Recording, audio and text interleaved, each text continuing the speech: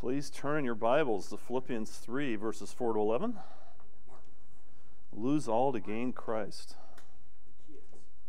Oh, please allow the kids to go ahead and go to their classes. They'll understand that probably better than what I'm saying, so we're glad for that opportunity and for those workers. Philippians 3, verses 4 to 11. And just to remind you, this is taking us back to Philippi here. Paul writing from Rome in about AD 62. The church started about 12 years before in AD 50 on the second missionary trip. This is a much-loved church. Let's read it.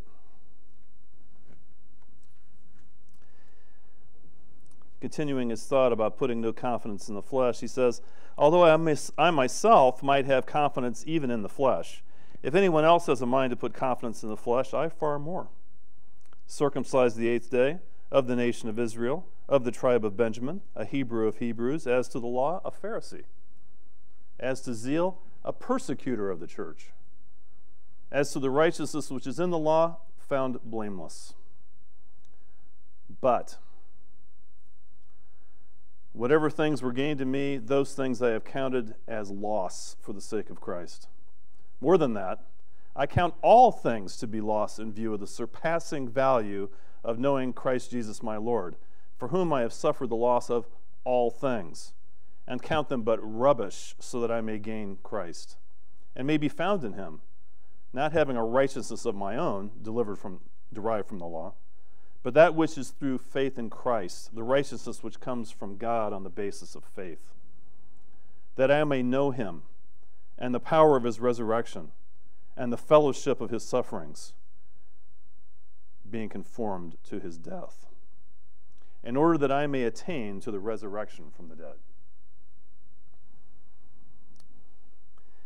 The discussion, of course, in Philippians is all about standing united in joy. And this particular passage is a warning about those who would say you have to be a Jew first before you can become a Christian, much like Paul's discussion in Galatians about the Judaizers.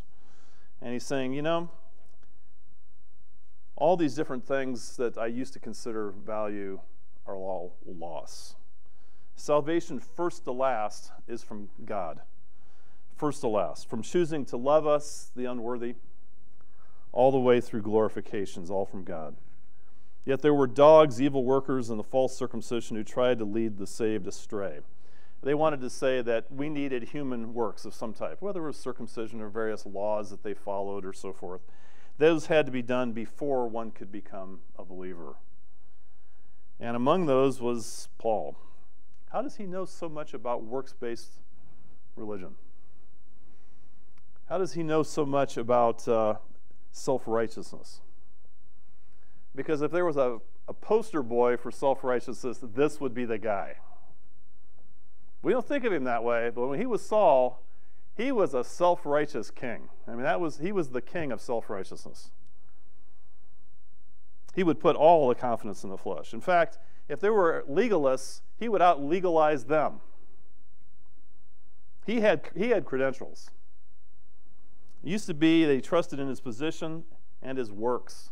And when he told the Judaizers that they were wrong, he knew from firsthand experience because he was the king of those who would oppose Christ, becoming the obvious model for all time for the fact that anyone can receive grace as God directs. And blessedly, with accounting precision today, what he's going to do is he's going to talk to us about how what he used to count, so this is very much an accounting term, this was what I thought was gain. It turned out to be complete loss. It was rubbish. Instead, righteousness comes as we know Christ. It's crucial for our eternal lives, and he's going to talk in phases about condemnation, verses 4 to 6. We'll see justification, verse 7, sanctification, 8 to 10, and glorification in verse 11. In other words, the entire panorama of 1 through 8, really, of Romans in just a few verses here in Philippians. No salvation phase is accomplished in human strength and must be from God. and especially as we see sanctification today, he's going to be warning us that we can't do it on our own. So don't think that you can. No phase of salvation is on our own. In fact, they are from God. The very ability is from God. Our human strength to kill, or what the Puritans would call mortifying the flesh, impossible. He wrote to the Galatians and he said, "Are you so foolish?" Galatians 3:3. "Having begun by the Spirit, are you now being perfected by the flesh?" By the way, the flesh was the part of nature, of our human nature, that's completely opposed to God. So how are you looking to the flesh, which is opposed to God, to find anything that's going to honor God? You know how the world's religions say, "Oh, just look within." You don't want to look within. It's not good in there. Okay? Unless you've already been saved, in which case you're indwelt by the Holy Spirit. But not in the flesh. He continues in Galatians 5:25, "If we live by the Spirit, let's also walk by the Spirit." And then in verse 16 he said, "If we walk by the Spirit, we won't carry out the desires of the flesh." So why are we even looking to the flesh to become more like Christ? Complete opposite place to look. The Spirit's completely opposed to the flesh, and he alone is able to defeat it. Trust him and not your strength for so-called so-called self-righteousness, right? True believers worship in the Spirit of God and glory in Christ Jesus. So, know Christ, lose all to gain him, so that you can attain to the resurrection. That's what this is about. Let's start with condemnation. Let's summarize what Paul has to say here about his days when he was Saul. What's he have to say? He says that, although, don't put any confidence in the flesh, verse 3, but he says, but if anybody could, this is what I used to think. The I is emphatic. Although I, myself, might have confidence even in the flesh. This is his old thinking. This is the condemnation stage. So, as opposed to what he tells us that we must boast only in the Lord, this is what his boasting was before he was in the Lord. And he basically marches through 7 different pre-salvation bases, the first 3 of which are boasting in his position. The last 4 are boasting in his effort. Again, neither one of which is going to be the issue, because his position was wrong, and self-effort is not going to be enough to be saved. He says, if anyone has a mind, emphatic, I myself, and I far more, again, emphases, you can't claim more humanistic self-righteousness than Paul liked to proclaim when he was in Saul's stage. He says, first, I was circumcised on the 8th day. That was required by the law. And that was the main claim of the Judaizers. Look, you've got to be circumcised. You've got to follow the law. Not to become a Christian, but to be an obedient Jew. But their claim was you had to have that to be a Christian. Paul said, got that. And I want to use some subtitles that were from John MacArthur's section on this. And he says, simply summarizing, salvation is not by ritual. Salvation is not by ritual. Secondly, he says, I was of the nation of Israel. In other words, I was born a Jew, the chosen people, those who were entrusted with the oracles of God, right? That's something to brag about. The chosen people. But salvation is not by race either. Thirdly, he says, I was of the tribe of Benjamin. Look, Benjamin that's the favored son, wasn't he? Born from Rachel, the last son, the only one born in the promised land. The tribe that went out before, they were the great fighters. They were the ones who led the charge whenever Israel went to fight. And they had the first king, didn't they? Probably who Saul was named after. I was of the tribe of Benjamin. I'm a Hebrew of Hebrews. Salvation's not by rank either. So he starts boasting about his effort. He says, I was a Hebrew of Hebrews. I was born in Tarsus in Cilicia, but I wasn't going to be Hellenized. I wasn't going to become like the Greeks. I wasn't going to let the world affect me. I went to study under Gamaliel. Great school. Right place to go for Pharisaic legalism. He grew, he moved to Jerusalem, got trained by Gamaliel, learned all the traditions, but you know what? Salvation is not by tradition either. It says, as the law of Pharisee, there were only about 6,000 Pharisees, we know from Josephus in the time of Christ. About 6,000, very select group. Pharisees were the legalists of legalists. It wasn't enough to have 613 Old Testament laws, many of which were ignored. We add some others to replace them to make us appear even more pious. And as a result, we had the legalistic, we had it down. We even added our own laws. And on top of that, of course, they added authoritarianism.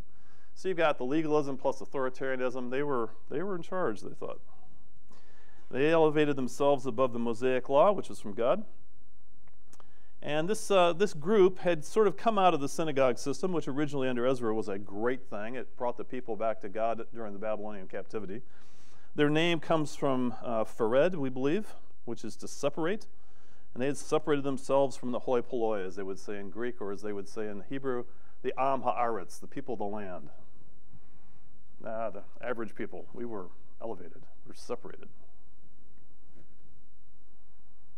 They had the greatest influence at that time on the people, and they still do today, because they were the writers of the Talmud. And the Talmud is taught in synagogues today, not the Old Testament.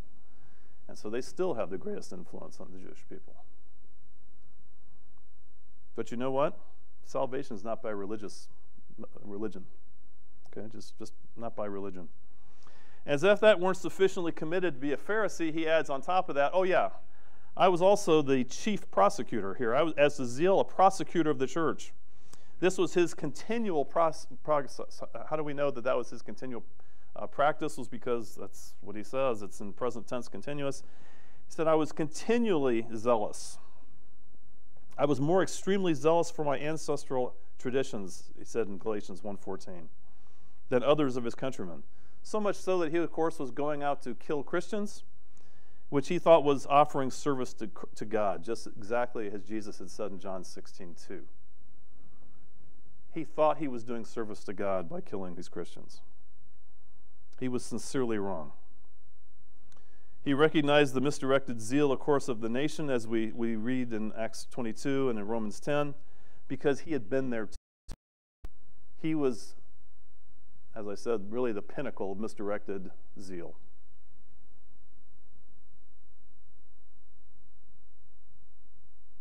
Amazing that God could save any of us. See, when he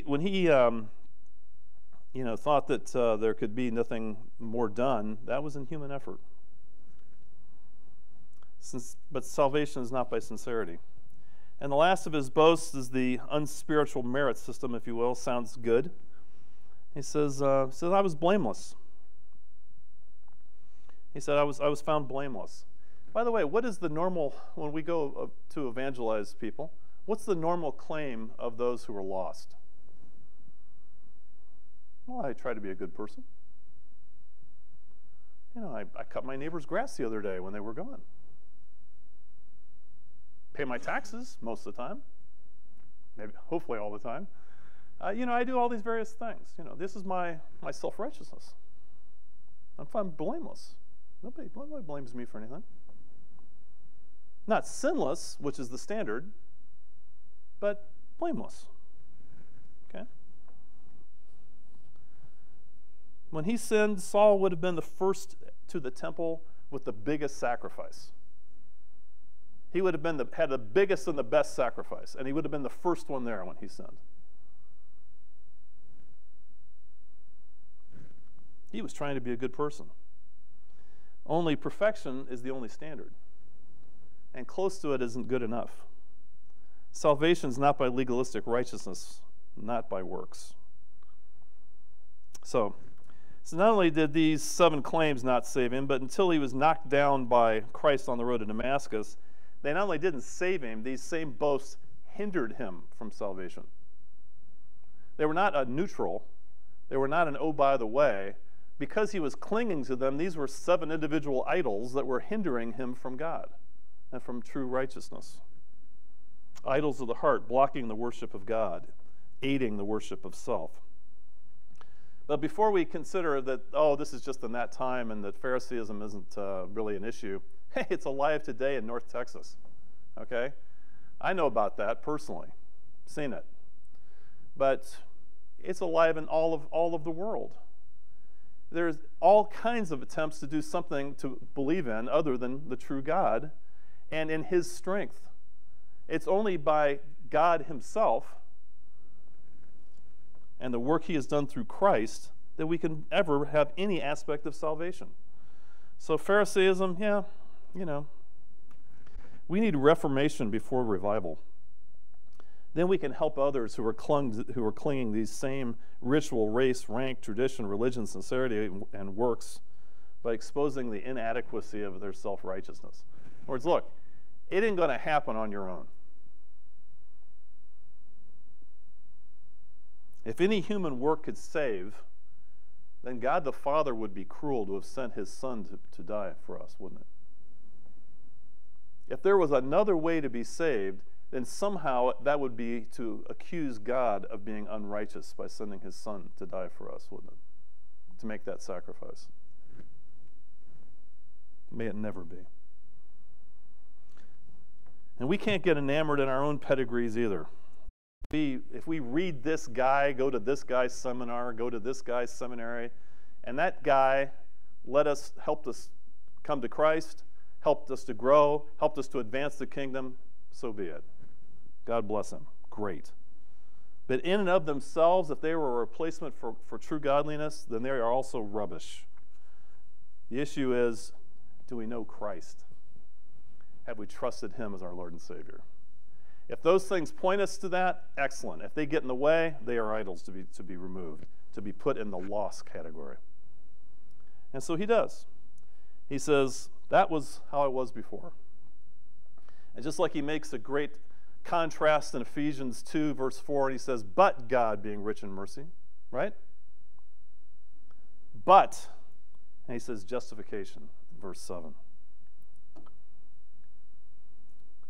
This is the glorious transition from being lost to found. Lose all to gain Christ in justification. In every one of these aspects, what we are doing is we are losing ourselves to gain Christ. Lose all to gain Christ. This is the decree by which God declares a sinner to be righteous. He graciously imputes the righteousness of Christ to us. He gives us positional sanctification. It begins the sanctification process. What's sanctification? Growing in Christ's likeness, being separated unto God, to be declared holy. When granted grace, the believer's former self-glory is loss. His glory in Christ is only beginning.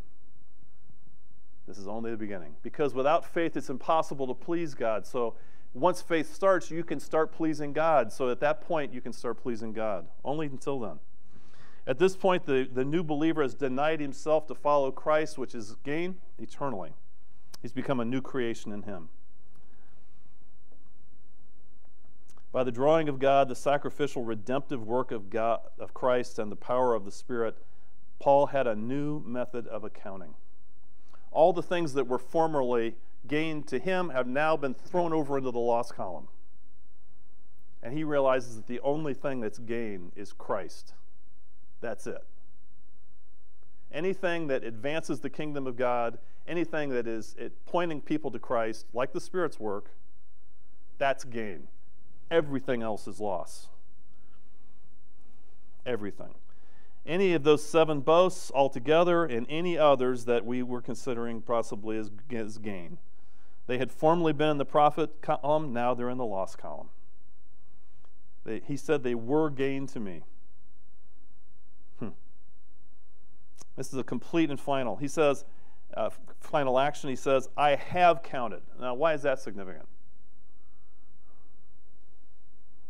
But whatever things were gained to me, those things I have counted. Because that's the perfect tense. You say, whoa. So? It's a completed action with ramifications for the future. It's done. I have counted them. I'm not going back to count them again. I have counted them. It's done. And it has continuing ramifications for the future. The ultimate perfect act was the cross. Done. With continuing, I'll say, ramifications for the future, correct? Tetelestai. It is finished. Perfect tense. Done. That's exactly what's happening here. I have a new accounting system. All these things, Christ. That's the gain. Complete and final. He's evaluated with Christ's perspective for the first time. He's dropped man-centered pseudo-goodness. And he says it's loss for the sake of Christ. He was very much like the man who sold his field to buy a field with. He sold everything to buy a field with a pearl in it. Remember that? That parable? Matthew 13, verse 44 and 46. The field, because it was of great value. Everything else he sold to get that pearl. This is the ultimate pearl. Eternal life. Paul was totally committed. He died to self to live for Christ. In fact, earlier in our great text here, to live is Christ, to die is gain. He's mentioned it back in 121. Our Lord illustrated false righteousness as a broad and popular road. People like that broad road. They like that wide gate. They like to reject the narrow way. Matthew 7:14, for the gate is small and the way is narrow that leads to life, and there are few who find it. You know, this is a tough message. Our Lord's intensely interested in pleasing God and not men for being seeker-sensitive. In fact, many are big event seekers. And whenever that was the case, he would just give them a tough message. For example, a feeding of the 5,000. And they follow him the next day, and they're going around the Sea of Galilee and so forth, and they're trying to find him. Gives them a tough message. Why? Because they just wanted the welfare system. That's all they wanted. They didn't want him. They didn't want to believe in him. So he gave them a tough message. So this is typical of a statement to large crowds, Luke 14:26. If anyone comes to me and does not hate his own father and mother and wife and children and brothers and sisters, yes, and even his own life, wow, that's a pretty tough message. That's kind of like the loss column.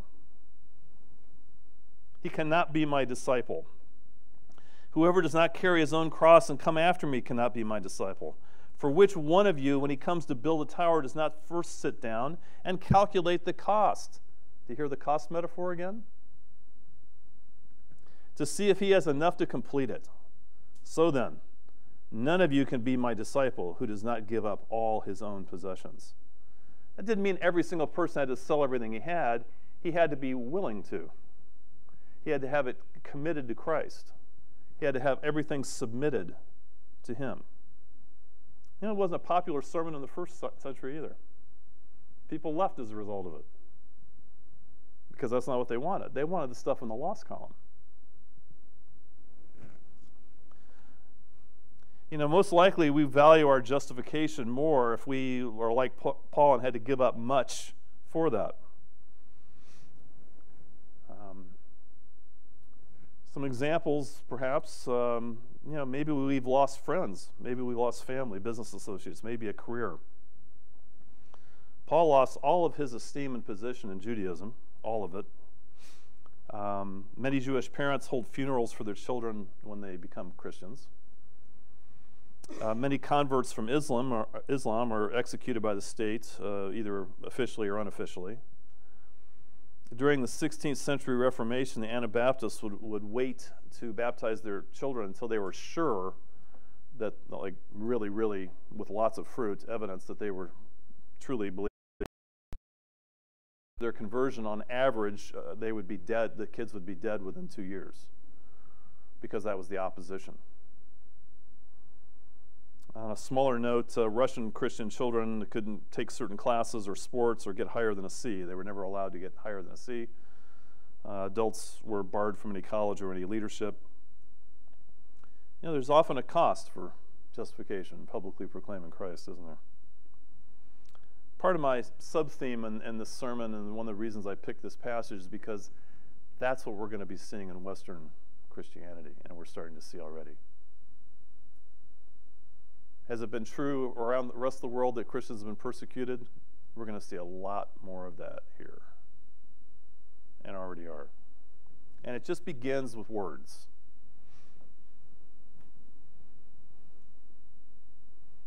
In Canada, they're arresting pastors for just preaching the gospel. And if you stand up and say that homosexuality is sin, which it is, okay, just as adultery is and so forth, but homosexuality is a sin also. And you say things like that in the pulpit because God has said it. Guess what? You're not being inclusive. Okay? Doesn't make any difference if you're right. It's just whether or not it's popular. Okay? Yeah, they're getting arrested in Canada already. Well, it's happening in Western Europe also. Martin Lloyd-Jones said if true belief, is not controlling the whole of your life, then you're just not a Christian. Pretty simple statement, isn't it? If true belief is not controlling the whole of your life, then you are just not a Christian. Let's step into the sanctification stage, verses 8 to 10. Being a living sacrifice for Christ means we must also lose all to gain Christ in sanctification as well. So as you look at the verses there, you can see he's continuing to count to use his accounting terminology here.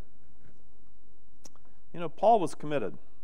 He says, more than that, even beyond what I've already said, I count all things to be loss. He's continually counting. So in justification, he said, yeah, I've already started, that's already finished, done. He says, now, as I continue to see new things, I continue to count them loss. Continuous, present tense. This is sanctification. Paul liked sports. I like sports. We can tell because he has metaphors to boxing, running, fighting, winning the prize. Yet he gave all that up for his work, his ministry. He would have forsaken entertainment, light reading, most idle time. But to be a slave to Christ means not only losing the neutral stuff, it means anything that's even good if it's less than what you're called to do, the best for you to be doing, to be serving in. So not only the easy, nice to haves, but even sacrificing the good for the best as necessary. As a faithful slave of the Lord, Paul submitted his will to Christ, directed by the Spirit, not personal gain.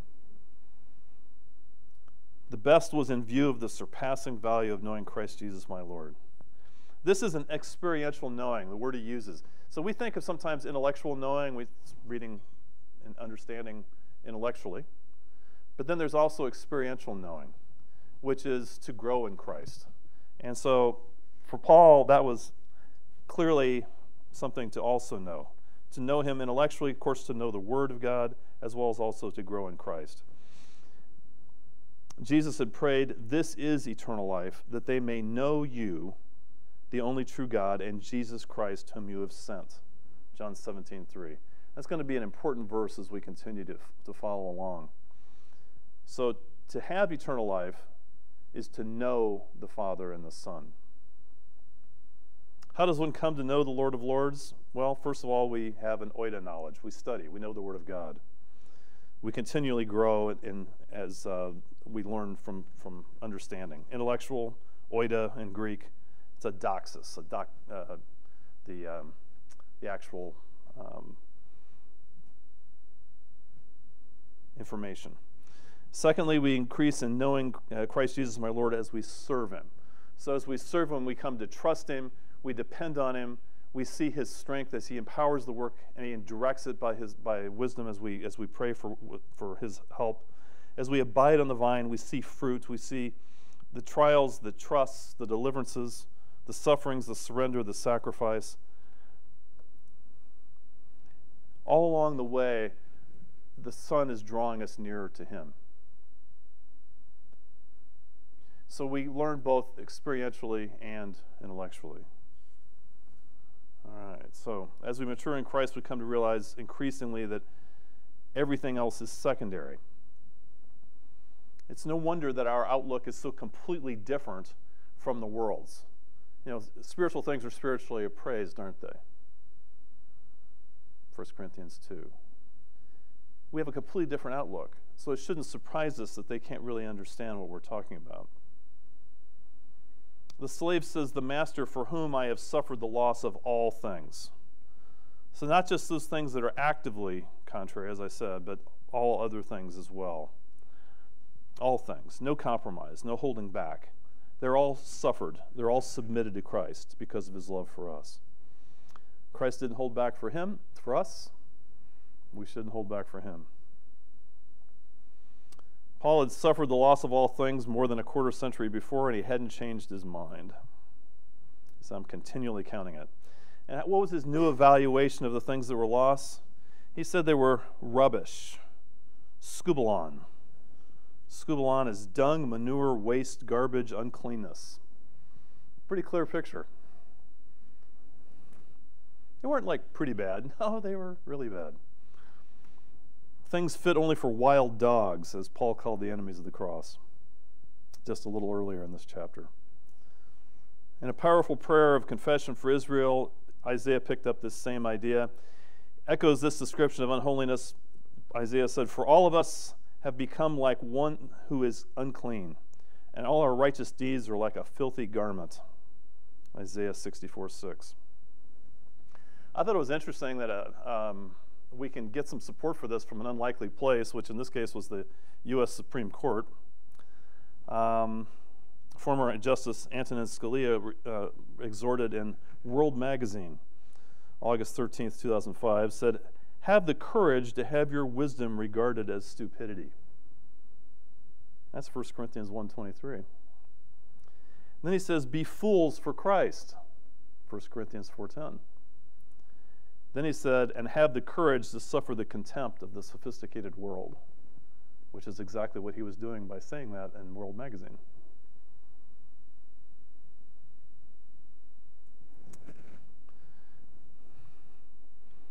That's a classic example for us. In verse 9, Paul's zeal for knowing God, for knowing Christ, with a full participation is clear in this phrase, and may be found in him. He looked forward to the final accounting, the day in which all of this sanctification would be complete. He wanted his current practice to be consistent with his position, which is what integrity is all about. No hypocrisy, total integrity.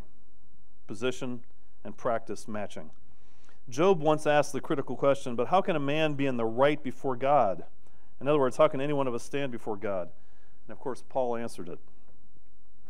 He took this ultimate question and talked about the righteous standing that's only possible by Christ. Again, Martin Lloyd-Jones said that righteousness is the outstanding theme of the New Testament, particularly of the epistles, and most especially of Paul.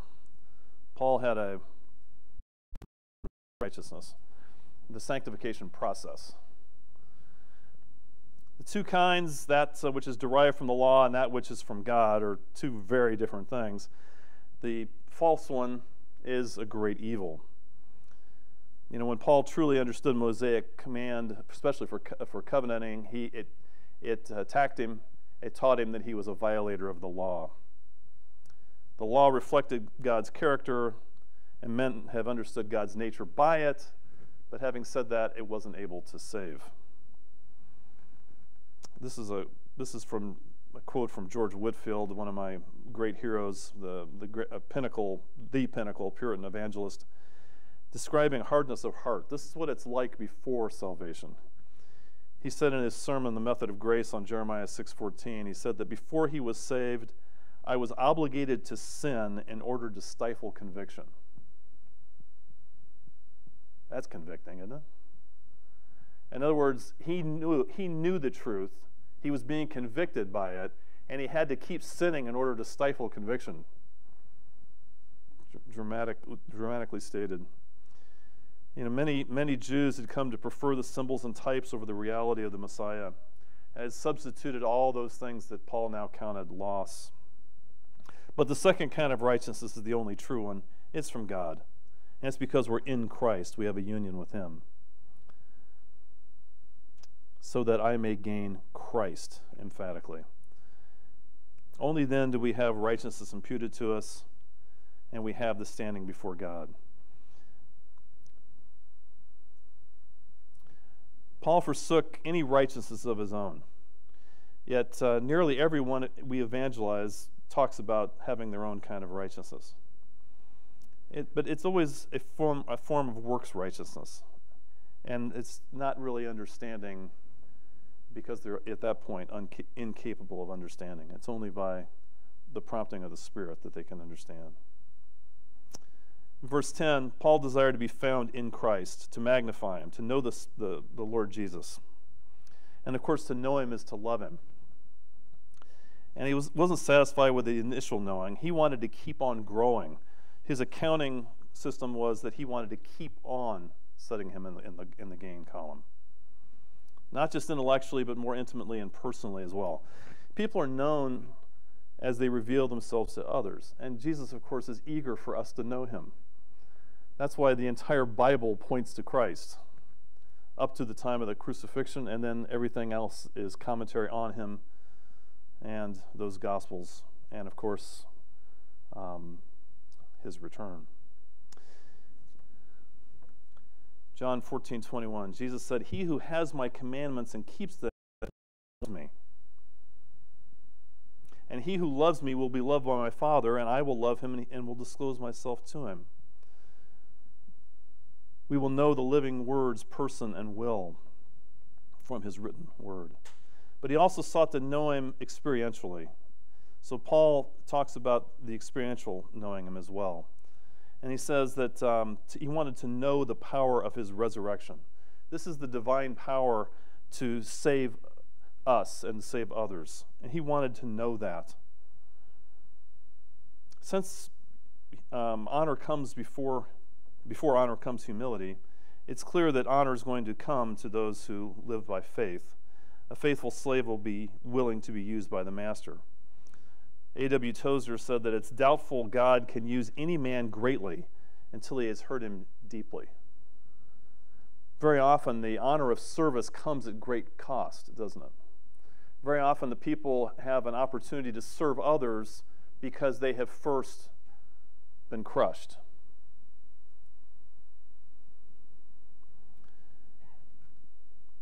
With a painful pruning comes greater usefulness, doesn't it? And we are able to comfort others, says 2 Corinthians 1, with the comfort in which we have been given. Calvin described this fellowship of his sufferings in two aspects. He said we need to die to self and live for Christ. Sounds like Paul writing in Philippians. Let's listen to a few verses on suffering. Romans 8:17. "And if children, heirs also, heirs of God and fellow heirs with Christ, if indeed we suffer with him, so that we may also be glorified with him." Suffering leads to glory. Colossians 1:24. "Now I rejoice in my sufferings for your sake, and in my flesh I do my share on behalf of his body, which is the church, in filling up what is lacking in Christ's afflictions." Is there anything lacking in Christ's afflictions? Just more of them. 1 Peter 4:13, Peter agrees. He says, I rejoice, he says, but to the degree that you share the sufferings of Christ, keep on rejoicing. So that also at the revelation of his glory you may rejoice with exultation. And I think the shortest summation of all this is in 2 Timothy 3:12.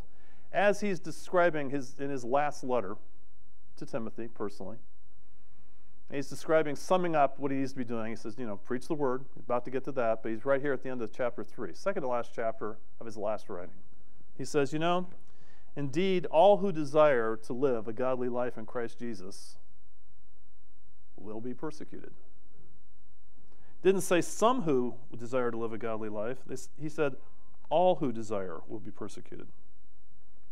When Paul was forced to defend his apostolic credentials, he did so by recounting how he suffered. Not his blessings, not the visions he had, not the times he spoke with the Lord, not the time he was ushered into heaven, not the time, all the different things that God had done through him. He recounted his sufferings. And of course, martyreo is the basis for the English word martyr. It's not that for without reason. That was the price paid for the opportunity to witness. Martyretto was to witness, and those who did received a martyrdom's reward. Child of God, says F.B. Meyer, is often called to suffer because there's nothing that will convince onlookers of the reality and power of true religion as suffering will do when it is born with Christian fortitude. They say that the value of a Christian soldier isn't on the parade field. It's in battle. He who is willing to suffer and is dead to the world is being conformed to his death. Paul said, I die daily by the Holy Spirit's work in him. Noble causes require sacrifice, and exalting Christ is the noblest. Among the many, many modern evils the church has been silent about, and we are being very silent and have been for centuries. We're not united in our criticism of those who whittle away at the truths of the Bible. For about 2 centuries, we have been silent or not united on evolution, on abortion, on psychological counseling, on homosexuality, on transgenderism, on women pastors, on critical race theory. Will churches ever have the conviction of the master if we're going to be slaves of Christ? Will we have the conviction of the master about these issues? Has he put them in his word so that we can know the principles and to proclaim them and stand? Are we going to stand firm? Will we be faithful slaves of the master, or will we shy away in dishonor to him and what he has proclaimed? Voice of the Martyrs director Tom White wrote, "We learn that ultimately our safety is not where we are. Safety is staying in God's will no matter the consequences." Near the beginning of his first incarnation, Jesus preached the great Sermon on the Mount. And the last 3 verses of the Beatitudes say this, 3 verses about blessings to the persecuted. Blessed are those who have been persecuted for the sake of righteousness, for theirs is the kingdom of heaven. Blessed are you when people insult you and persecute you and falsely say all kinds of evil against you because of me. Rejoice and be glad, for your reward in heaven is great, for in the same way they persecuted the prophets who were before you. Sanctification perseveres as we finally lose all to gain Christ in glorification. And that's the last verse there, verse 11. The lifelong sanctification commitment by Paul was in order that I may attain to the resurrection from the dead. What a statement. He's not saying so I can earn the resurrection from the dead. You can't earn that. That's all by grace. But that I would receive it. So Paul's ambition was not only to go through the sanctification stage, as we'll see, but to finish up in glory, to attain to the resurrection. He doesn't doubt his position. He has assurance of salvation. He knows that all of that is true. He believes all the promises. He's very familiar with the hindrances. But he says, you know what? When all is said and done, I'm going to attain to the resurrection. So to summarize Paul's incredible teaching here today on losing all to gain Christ, to lose all is humility. It's the ultimate attitude of salvation. To gain Christ is salvation in all its phases, all the way from God choosing to love us, all the way through him keeping us in glory. This is an experiential sanctification cycle beyond human strength. Puritan John Owen, one of my favorites, wrote in his classic, The Mortification of Sin, he said, the Holy Spirit is our only sufficiency for the work of mortification. What's mortification? Killing sin. So on the one hand, sanctification is growing in Christ, right? And it's also killing sin. So the opposition to Christ decreases, and you need to kill it. You don't just wound sin, you kill it. And that's done by the Holy Spirit. Trusting him, we can resist the flesh Man's efforts are just vanity. They're like penance, making vows, self-achievement, all those kinds of things. Those are just human efforts. Only the Holy Spirit is the cause of sanctification. This is dying to self and living for Christ. It's done in Christ's strength. All right, you guys all ready? Here's my summary. All right? Justification. Done one time, right? At justification, we also receive positional sanctification. What happens then? Then we know Christ. Why? Because knowing Christ is eternal life, isn't it? John 17:3. So when we start knowing Christ, that only happens once we're saved. Knowing Christ, if you know him, you do what? You love him. And by the way, if you love him, what are you going to do? You're going to keep his commandments, aren't you? And if you keep his commandments, what's going to happen? Oh yeah, you're going to be persecuted. Do you see that? We need to stop thinking of persecution as ultimately, yeah, it's a negative, it's hard, I get it, but it's not an ultimate hard. It's part of the cycle. It's expected. It's because if you stand firm, you're going to be persecuted. The world doesn't like it. Then what happens? Well, as a last step, Jesus is going to disclose himself to us. Because experientially, we're going to grow closer to him. When you're being persecuted, don't you turn to the Bible passionately? Don't you come home from work and say, what did God say about this?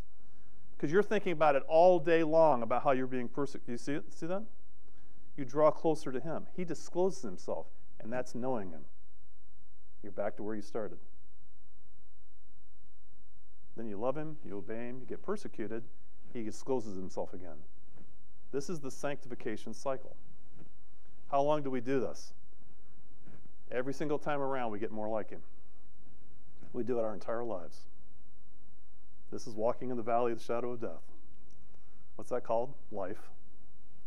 So if we're believers, this is the sanctification cycle.